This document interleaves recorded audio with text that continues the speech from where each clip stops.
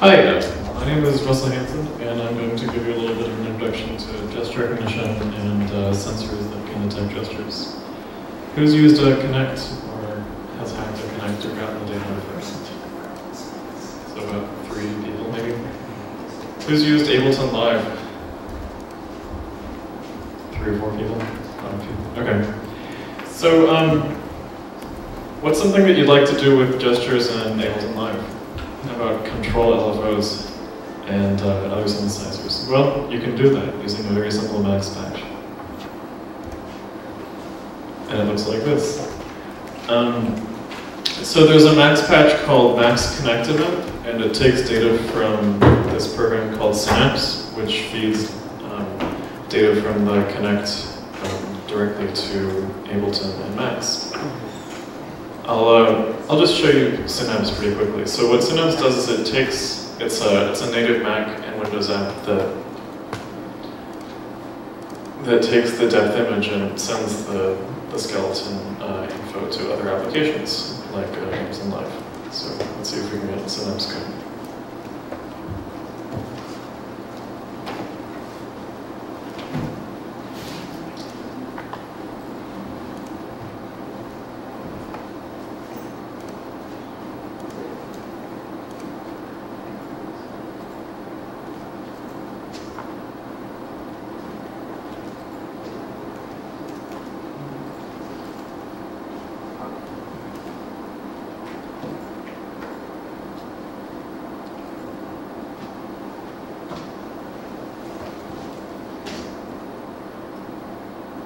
Okay, so do I need to use the microphone to get it recorded, or does it not really matter? As long as you speak loud enough, the camera can probably pick it up. Okay, it's a hassle with the microphone if you're holding your hands up like this. So basically what you get from Synapse is you can get most of the skeleton positions.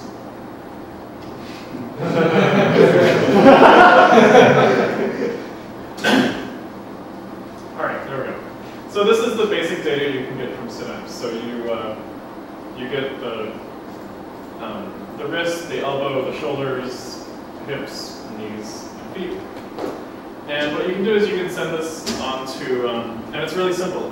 In fact, for the Mac, all you have to do is plug your Connect in and run this Mac program, and it will start streaming data from the Synapse program to other applications. So I'm just going to play a quick YouTube video of this working in action. It can be a little bit difficult to get all the pieces working, so and this demo shows exactly how it does it. So forgive me for playing a YouTube video. This is what it does. Right, so he's raising and lowering his right hand, and it's sending data from Synapse to the Max patch, and it's controlling an LFO in Ableton Live. So, what you get from the Connect is you get the depth image. So the depth image is basically the 3D coordinates in the space in front of the Connect. And so some fun stuff that you can do with this is you can do this thing called body dysmorphia disorder.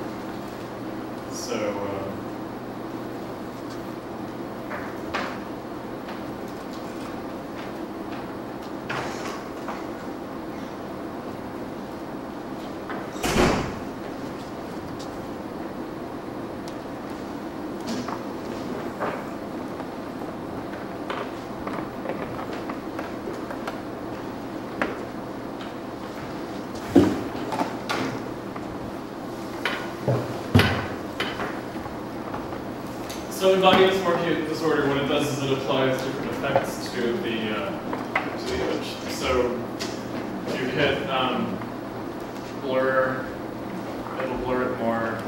If you hit capital B, it'll blur it less. And then you can change the puffiness factor. Okay. So the puffiness factor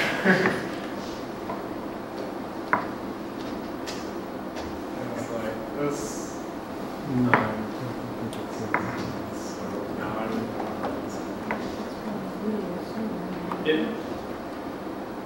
It's a little bit tricky sometimes. The blur effect appears to be mirrored from body image. Is that supposed to happen? Like if you raise your right hand, the left hand blurs. Yeah, It's backwards. Yeah. I've been trying to get the source code for this program for a while. I think I will not disclose the source code, so I'm not sure where you might have. Yeah. So that's what it looks like when you try to run the demo, and this is what it looks like when you watch a practice professional representative.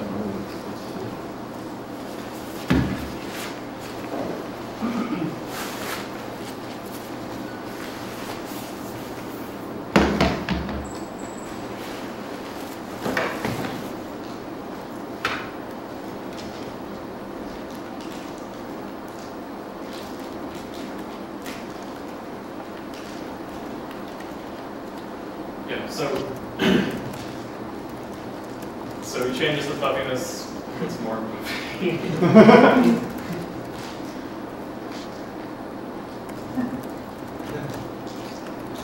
Obviously, the demo that he distributes is not this one. Exactly. Whoa.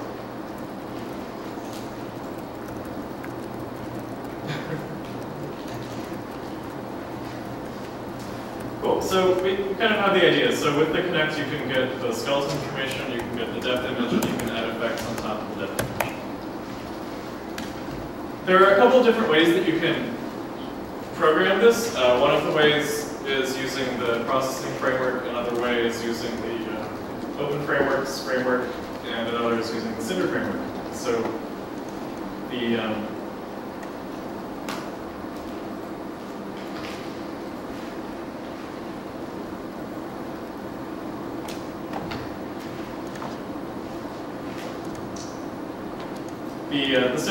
so Open Frameworks has a lot of functions that make this work pretty well. I will again show a demo of the Open Frameworks stuff.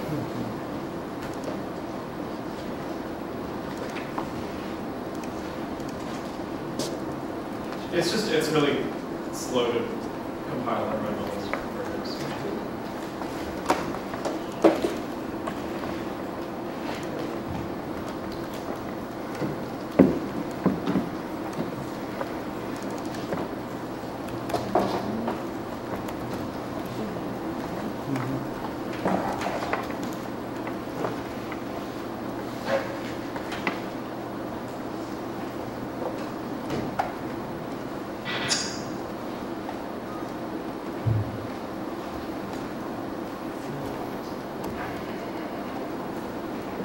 So in Open Frameworks, as you can see, you can add different effects to the points. So you have all these points, and you can add different types of effects to change the color, to change the size of the dots, and so forth. You can also change the shading of the points.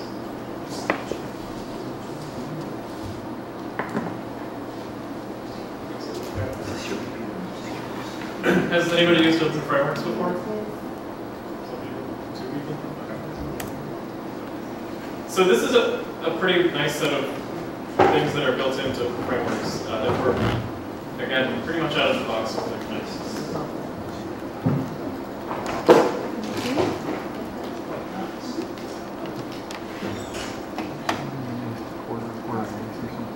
So it's a lot of eye candy. He's just adding more words. So the trouble that happens when you start trying to get away from just these sort of random effects and noise with the Connect is that, what if you actually wanted to control something, like you want to control the steering wheel of a car, or you want to control something more complicated, like you want to have your right hand actuate something, or you want to have your left hand actuate something. What happens is you end up with this kind of tricky machine learning problem where you have a bunch of data that's being streamed from the sensor to the computer, and you want to find these signals in a pretty noisy data set. So what ends up happening is you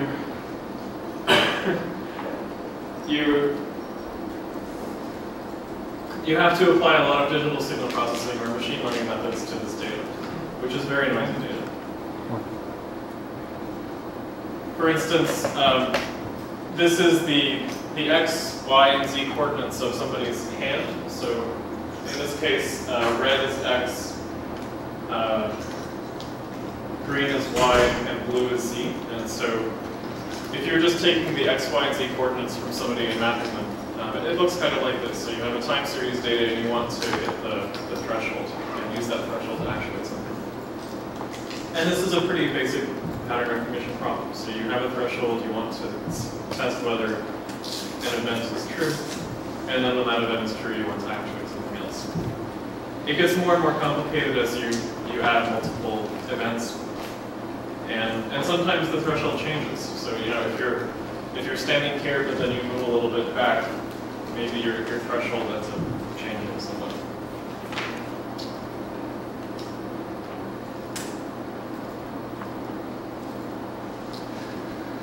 The Connect is not the only device that you can use to do this. You could actually do gesture recognition with the accelerometer in your phone. You could do it using a Wii remote. And a lot of the problems are very similar. So you want to use signal processing or machine learning to actuate something. If you're curious about getting yourself a Connect and getting set up, you need to make sure that you get the Connect with this extra USB power adapter if you want to plug it into a PC. The regular Connect for the Xbox doesn't usually have this power adapter extension. If you want to set up some pattern recognition with the Wiimote, there's a really nice package called EyesWeb, which has a bunch of, it's a graphical programming environment that allows you to basically stream the data straight from your Wiimote.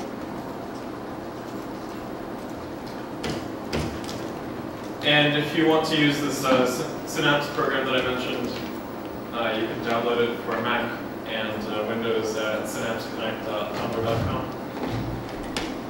As I said, it's super easy to get it going on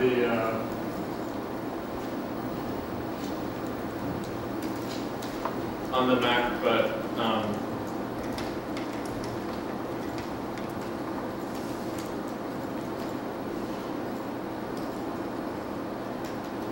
on the PC, it has a lot more involved installation.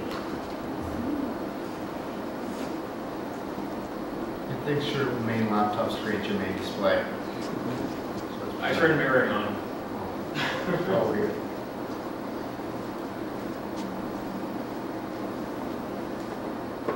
Computer problems. Oh, that crashed. Thanks, Marcus.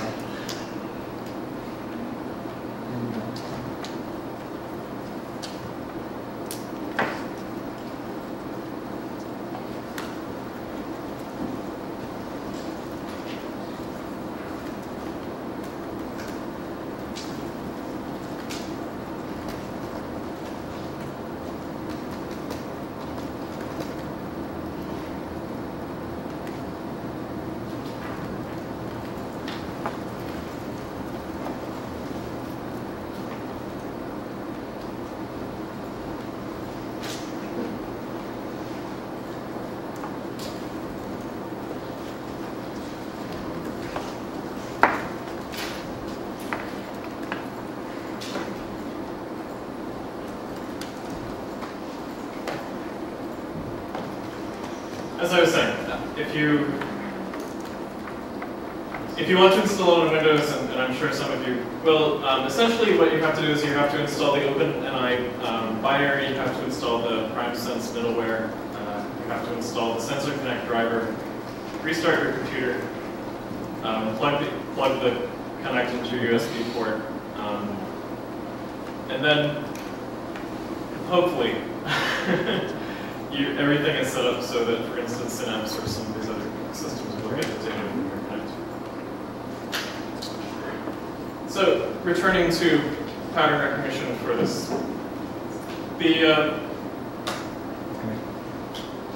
as you start getting more into using this data, the machine learning is basically the way to go. So in machine learning, you oftentimes want to discriminate between two data sets. So you want to tell the green balls from the red balls using a binary classifier or a clustering method. There are essentially three phases of machine learning. There's a data collection phase, learning phase, and a prediction phase. So for instance, using the gesture recognition toolkit to, the way it's set up to do the training phase is you record data, you hit the record button, you step back, you do your motion, but you have 5 seconds from when you hit record to when it starts taking data. You record data for about 5 seconds, and then that records, adds the data to the machine learning environment that is set up. So that's a pretty powerful way to do machine learning from connecting. So you say record data, you record some data, and then you label that data. So you can do continuous things like you could have your arms pointed to the left to like fly to the left on an airplane, or you could have your arms to the right to fly to the right on an airplane. And it can interpolate continuously between these two external.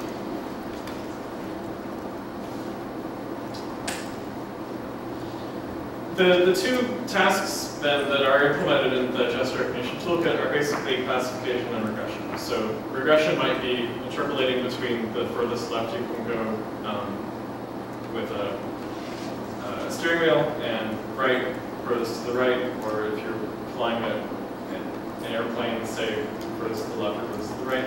And classification would be, raising your hand to signal something. There's a discrete output that is amongst these classes. The two types of machine learning are basically a supervised learning session where the person comes in and labels everything as class A or class B. And in unsupervised learning, you don't have labels and you rely on machine learning algorithms to discriminate between the two classes or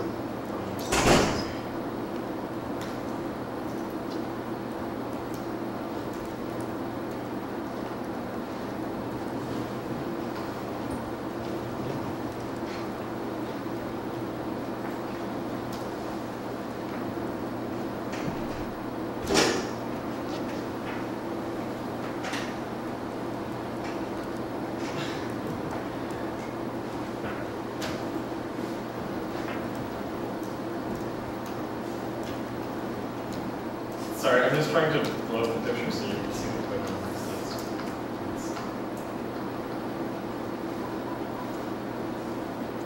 Working very slowly on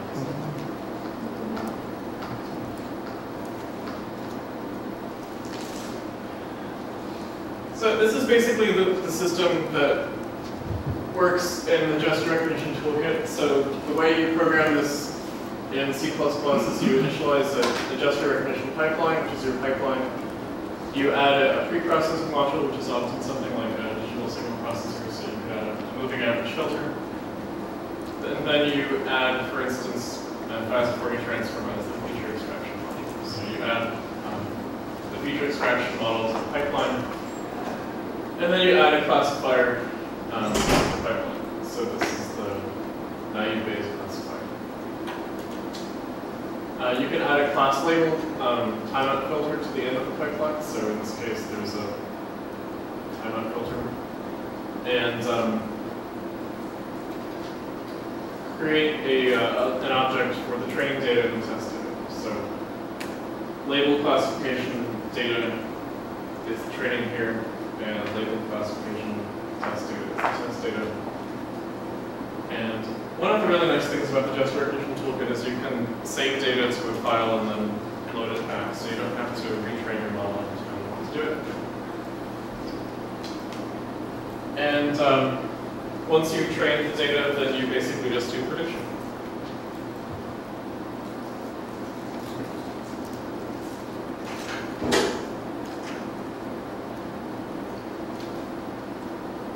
So let me show you what happens when you don't use a sophisticated machine learning method to do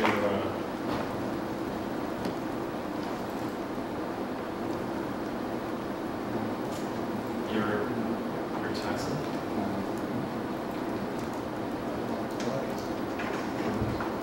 We're not entering the demo.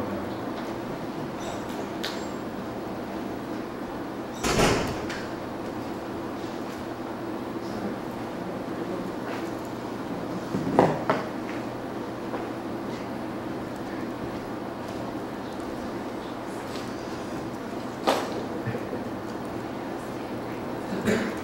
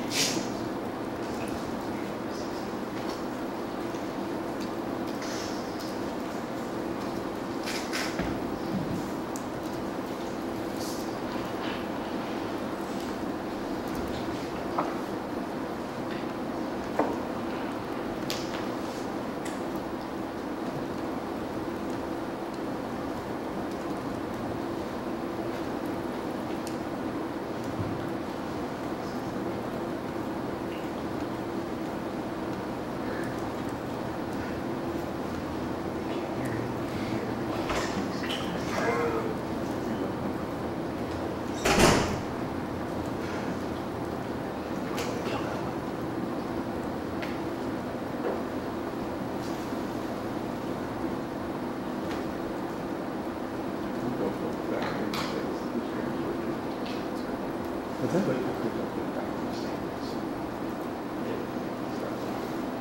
up to you.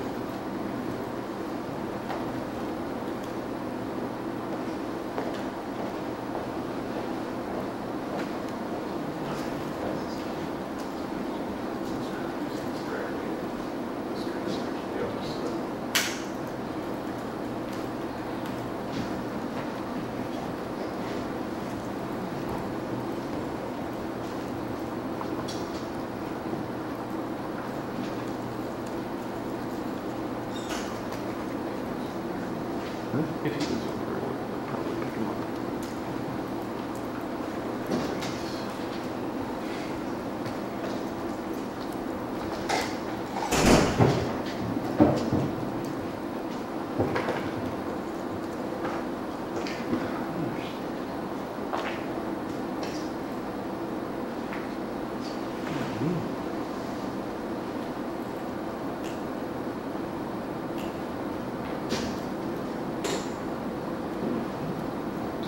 So what this demo is, we'll illustrate shortly once it's working properly, is how to use a gesture to zoom in or zoom out a screen. And so basically what this one does is if you go like this, it zooms out, and if you go like this, it zooms in. So it draws this three-dimensional thing, it recognizes my skeleton, and I zoom it in or zoom it out. Pretty cool, huh? Wow. So this is in processing, and it's processing is actually really convenient to do stuff with the Connect. You can actually get up to, I've had I think five skeletons recognized simultaneously with processing, and it's that's a lot for Connect. It's only supposed to do 2.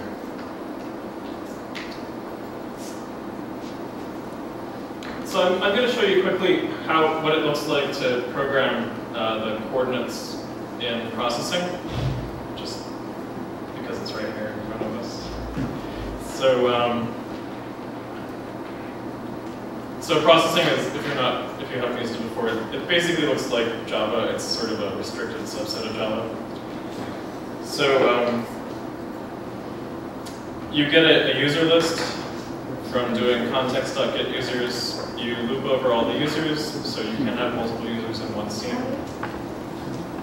You initialize a left hand, a left elbow, a right hand, a right elbow.